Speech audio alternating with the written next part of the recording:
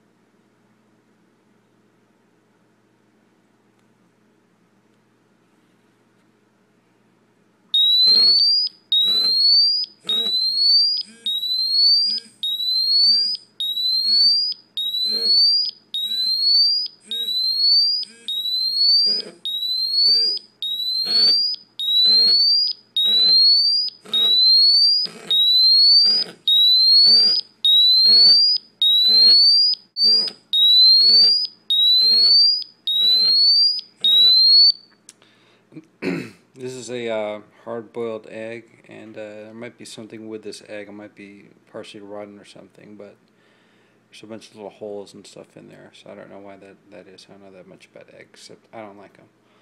And there's a scientific reason, because they stink, and actually that smell is not even that good for you anyways.